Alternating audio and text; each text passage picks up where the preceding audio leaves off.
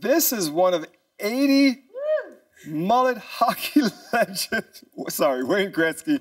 He didn't want you to see this one. Only 7,000 of these Oilers cards made it off the printing press before the star asked for a retake.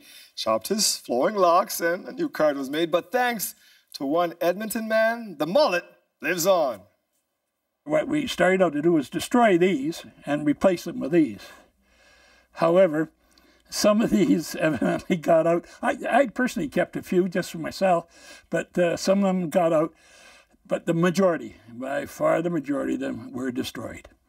Sure. Long-time Oilers fan Don Clark was working with Red Rooster convenience stores when they used to produce sets of these collectible cards for customers.